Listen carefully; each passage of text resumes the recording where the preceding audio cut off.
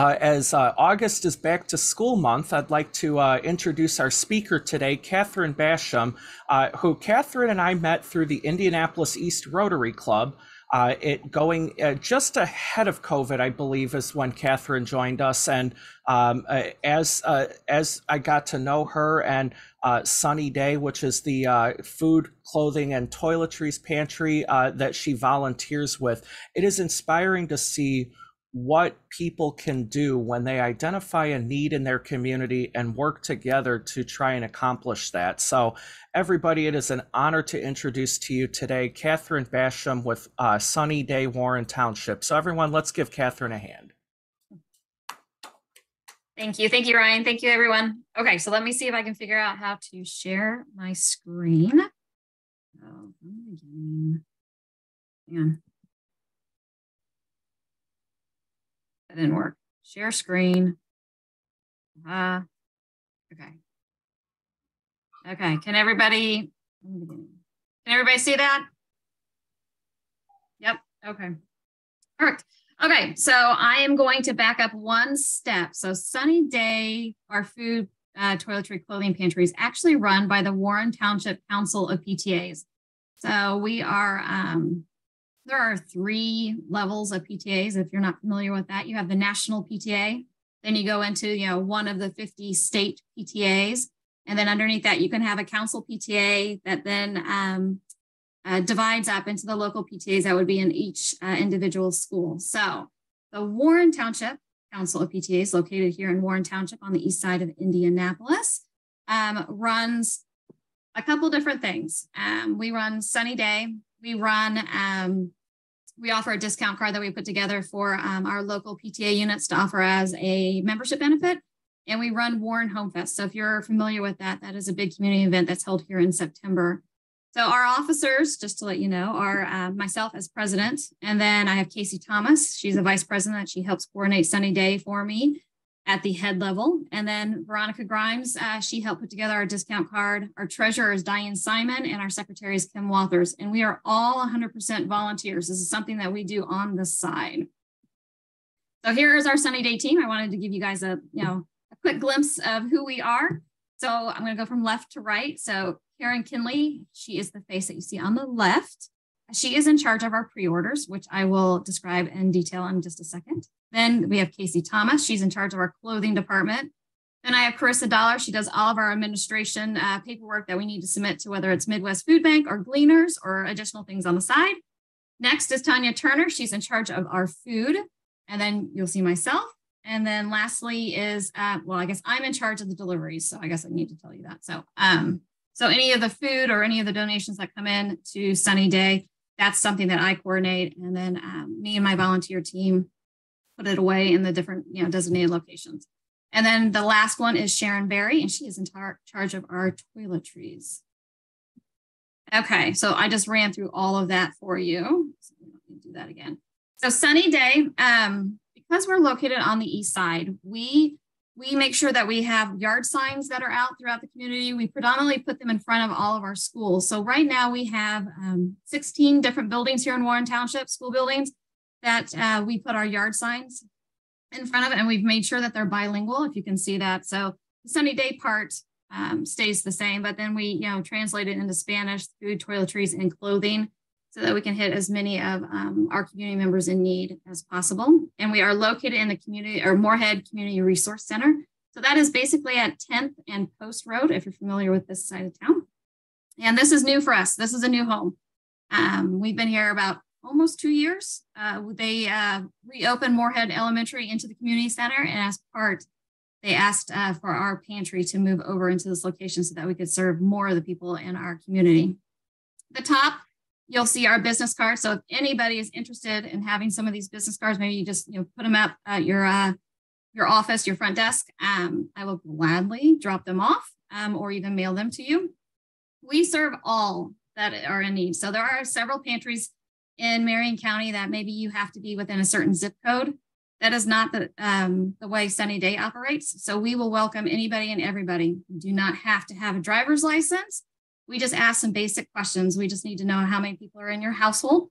Is anybody a veteran? The ages of the people in your household, that helps us gear towards maybe do we need to have diapers? Do you have young people? Do you need baby food? Up to the elderly. So, which would be adult diapers, things of that nature. So we just try to make sure that we ask generic questions, but enough information that helps us improve our pantry to fit our community members that are in need of our assistance. So our business cards are also bilingual as well. So we primarily see English speaking and Hispanic speaking, but we do get some Creole and a few French have come through at times, but mainly this is our two predominant languages. So Sunny Day, we are almost officially 10 years old. So we have a birthday coming up here in September that will mark our 10th anniversary. And we were initially set up by, again, the Council PTA in what is called Heather Hills / Highlander Park Adult Education Center. And Sunny Day was established as a toiletry pantry. So for 2 years, they ran off of donations from the community that provided students, solely students only in Warren Township, with toothbrushes, hairbrushes, deodorant, things of that necessity. And then we were able to partner with Gleaners and with Midwest Food Bank. And starting back in 2014 with those partnerships, we then added food to our inventory. And then we have been about 5 years now that we have offered clothing. So we take clothing, gently used clothing donations as well. I think they can be new clothing as well. And at our pantry. So again, we started off with toiletries and now we're more well-rounded. So food, toiletries, and clothing. I told you the address. So Moorhead Community Resource Center is located basically at 10th and Post Road. We are open twice a month. So we're open on the second Saturday of the month from 9 to 11 a.m. We're open on the fourth Thursday evening from 6 to 7:30 p.m. And then now that we're located in Moorhead Community Resource Center, Warren Township has allowed us to train the Moorhead staff to distribute emergency supplies during the day. And there are several days that they are open from 8 to 8 p.m. So if a family comes to the center and they are in need of something like food, the toiletries, or the clothing, we have given them the paperwork they need to track some of those basic questions that we then submit back to the cleaners and that we use for ourselves as well. But it has made a huge difference in our coordinators' lives. And now that we're located in the Moorhead Community Resource Center, because like I said, we're volunteers. So when the emergency purposes came up, we were scrambling to see who was available because we have families, we have other activities, we have lots of things going on in our lives. So the impact of being located in Moorhead Community Resource Center has greatly benefited us. We have more of a family life now. So, and we really appreciate the support that they give to us. So again, if you know somebody who has a house fire or somebody who has lost their job or things of that nature, Moorhead is basically open 8 to 4 every day, and then 8 to 8 on Tuesdays and Thursdays. Our biggest supporters are Gleaners, Midwest Food Bank, MSD of Warren Township. Obviously, one, they let us utilize their facility for free, which is wonderful. We can utilize their maintenance for free. So if something breaks down, they'll send somebody out to help us. They advertise for us. So all the schools advertise community or Sunny Day for their families. And they do food drives throughout the year, which is wonderful for us too. And then Audrey's Place Furniture and Thrift Store, they're located on 10th Street. They are a large supporter. They provide me what is it called? The box truck that I use to drive down to Midwest Food Bank every month and pick up 8 pallets of food and bring it back. So we are very, very appreciative of that support.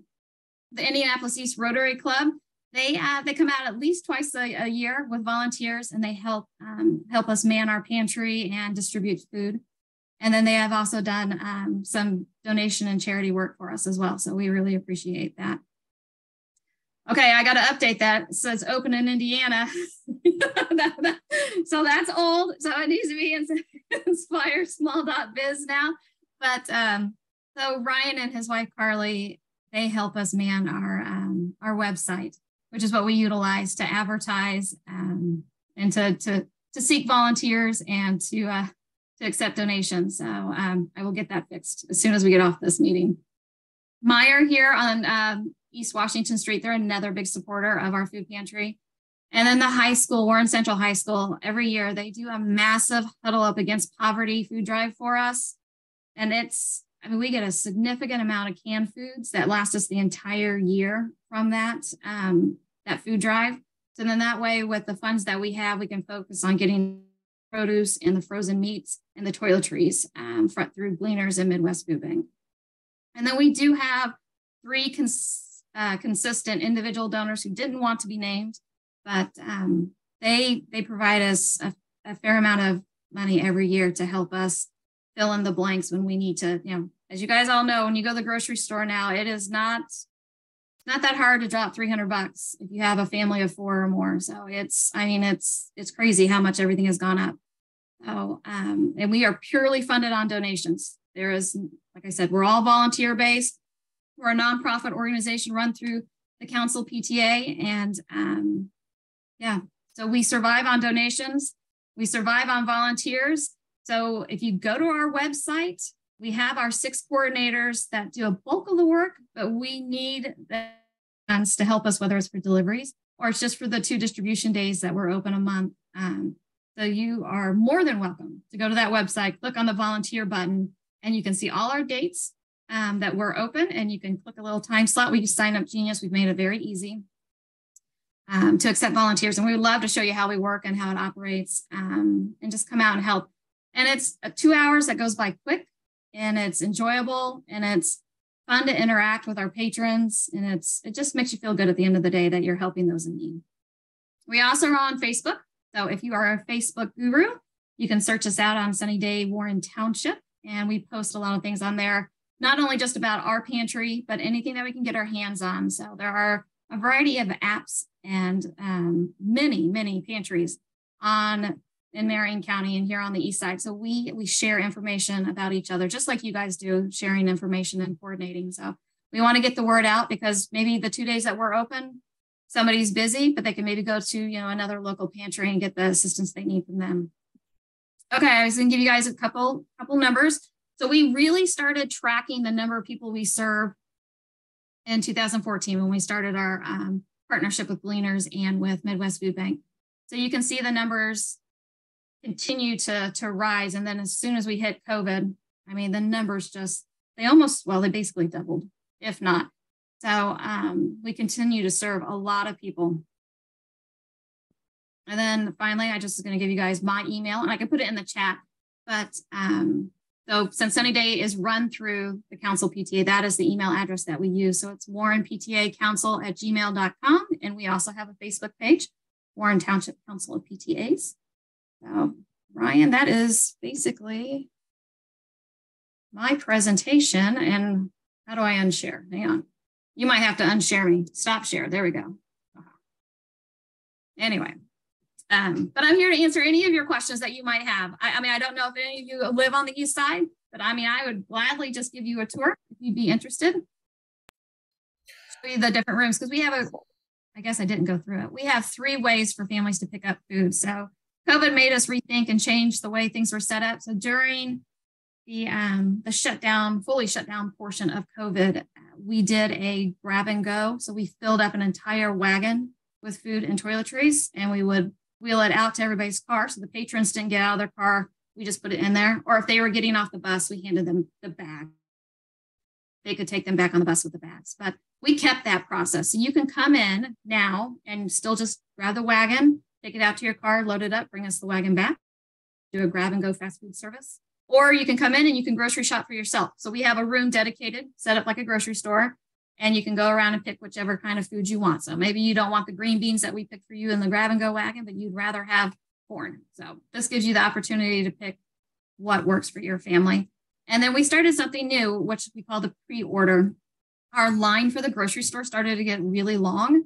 And we wanted to make things efficient, and we still wanted people to be able to spread out and be comfortable standing inside a building in line here during the pandemic. So we post on social media a pre-order link, and the first 20 to 25 people that sign up, they can go into a Google link and check the boxes of what they want.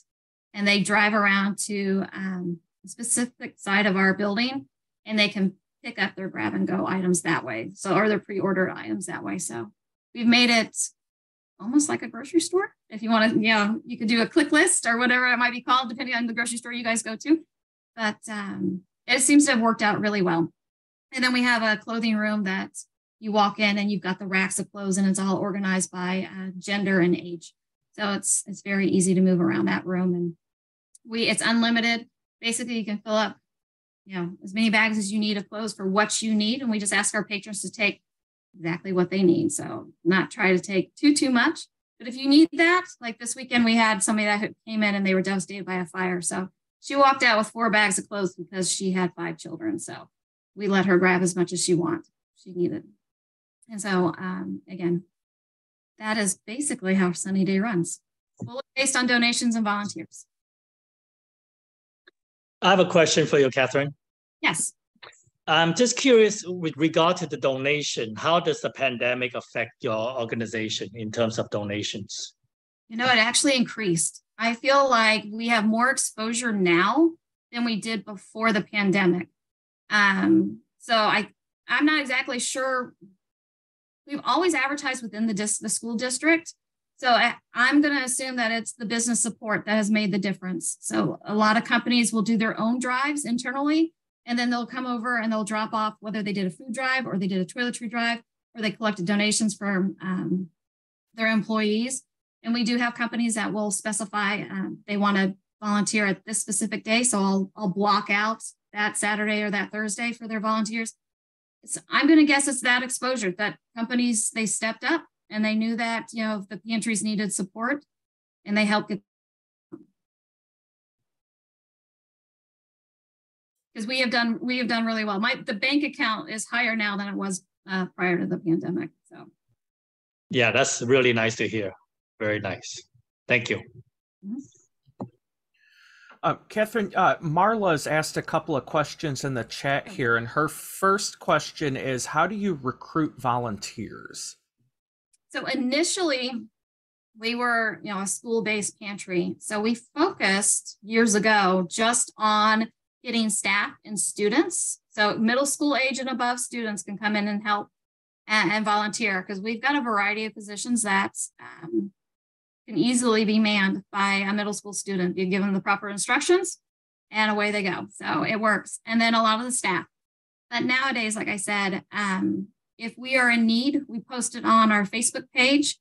And so we've got the council Facebook page, and we've got the Sunny Day Facebook page. So we'll post volunteer needs there. And we have a lot of people that will share it on their own social media pages. If we get desperate enough, MSD Warren Township, they have in the past gone ahead and done what they call auto calls. And they would put that out there throughout the entire school district that we needed support. But we haven't had to use that in a while. But it was, extremely beneficial to have the school behind us to be able to do that, because they can reach quite a few people. The second question that Marla had asked in the chat is, how much income does Sunny Day generate per month as far as contributions? Does that mean how much do I collect or donate from donations?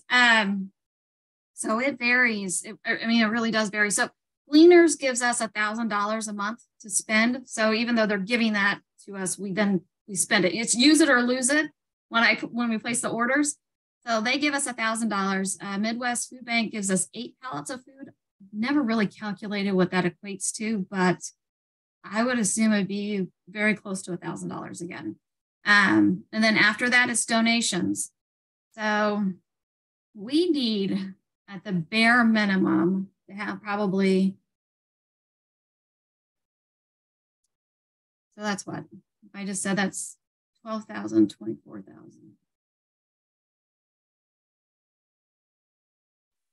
We probably, if you count those two as each being 1,000, we probably need to bring in $3,000 a month to make the ends meet of what we do right now. So that's where those extra donations come into play, whether we get the $1,000 this month or it could be little. We've got a lot of people that will just do $50 increments here and there. And again, it adds up. But to make ends meet, we're probably roughly around $3,000 is what we need a month to keep up with the number of families that we see.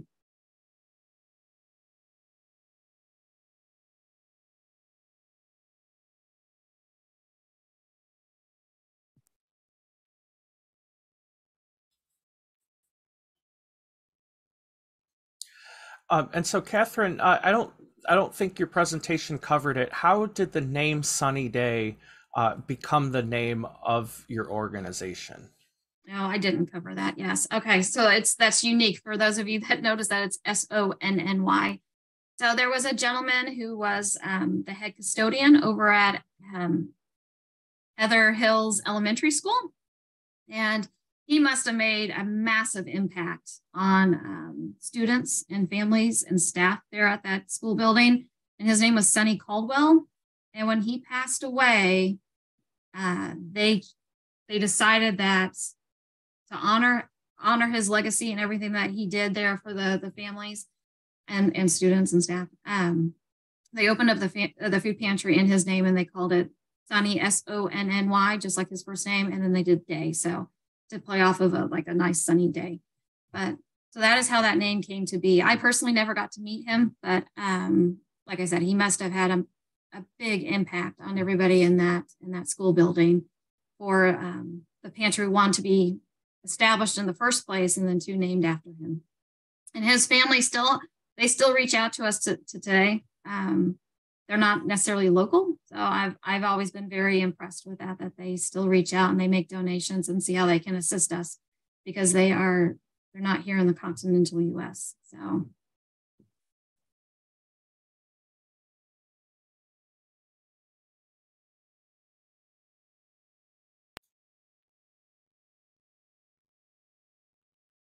Who else has some questions for Kathryn?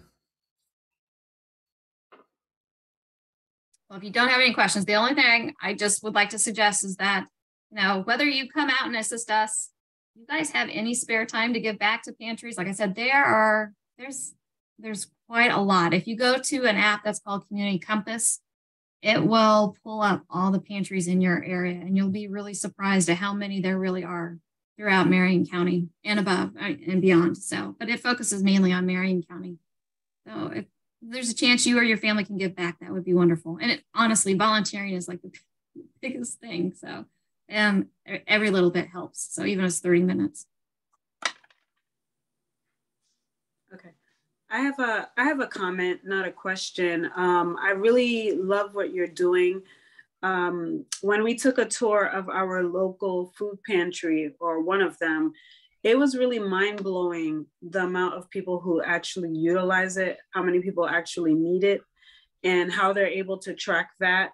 I think all I could say is it's mind-blowing, because a lot of times we don't realize how many people are hungry, and a lot of those people are employed, but unfortunately they don't make enough money to really cover their expenses. And part of what I do as someone that helps people manage their money is, really see, what money they do bring in, and let's figure out how we can make it work for us. But we're definitely experiencing a rise in the need. So that's why I just want to say, I love what you're doing. And even in our local pantry, being able to volunteer there has really opened up my eyes and my family's eyes to just see the great need that's there. And it's not even enough, it feels like at times, because food goes so quickly, and toiletries and things like that. So, it's just awesome that more and more places exist. I know your place has been around for 10 years, but I think that there are some newer ones popping up. And I think that it's great. The more the merrier to feed everyone, make sure everyone has what they need. So kudos to you and your team. Thank you. Yeah. So if you run into anybody, that send them our way. So it doesn't matter what your business is, necessarily, but if you run into somebody who could save a little bit of money by going to a food pantry, suggest it, because that's what we're here for. I mean, if that then lets them go do some family experience together, because they, we're able to get a little bit more assistance, whether it's the clothes, the toiletries, or the food from us. I mean, that's what it's all about. So if we can cut down some of that bill so that they can spend more family time together, or pay some utility bill that they have for their house, something to that effect. That's what we're here for. And I think I saw a chat come up. So Sunny Day is only located in one spot. So like I said, we're 6 volunteers doing everything we can to keep it going, keep it organized. So trying to be a well-oiled machine. At this point, we can only make one building location work for us.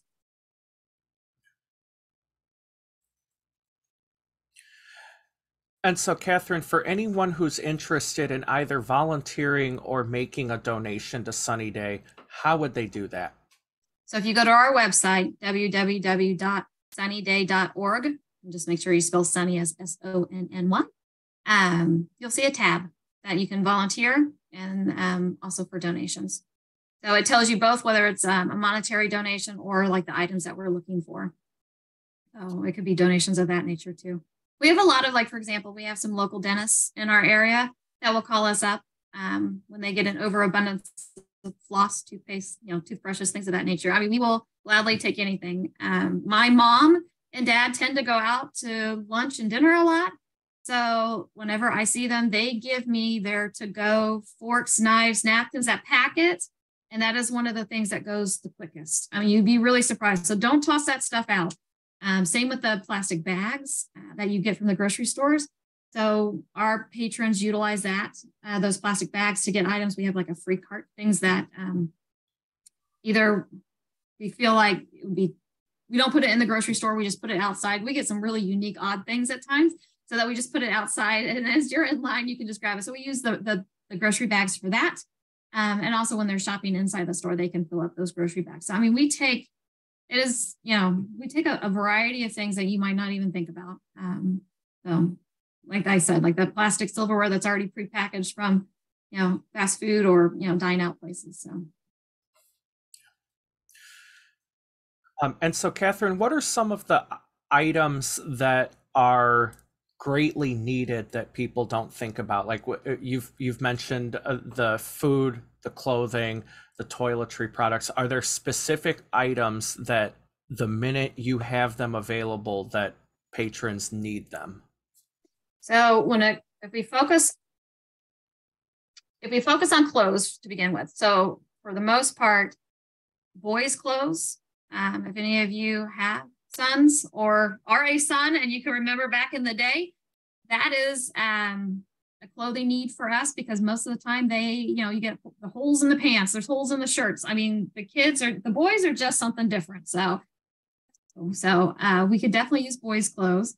And then when it comes to toiletries, it could be anything you could think of. So, I mean, those go off the shelf very quickly. So whether it's deodorant, toothpaste, toothbrush, toilet paper, paper towels go very quickly too. But we do all kinds of stuff. If we can get our hands on hair care, we'll do that too. So it could be hairspray, shampoo, conditioner, anything that you use when you're in the bathroom. So, I mean, just think about that. Bars of soap. So all of that goes quickly off our shelves. And then when it comes to food, so the frozen meats are a big thing, and fruit, cans of fruit. So those go quickly too.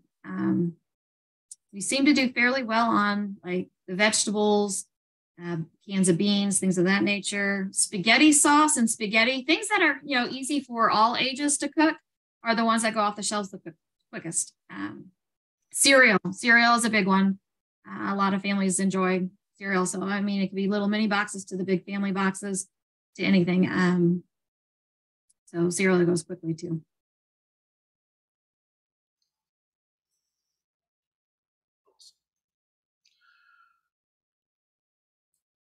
Awesome. Does anyone else have any questions for Kathryn? Going once. Going twice. All right. Well, everyone, let's give Kathryn a hand for her presentation today. Thank you.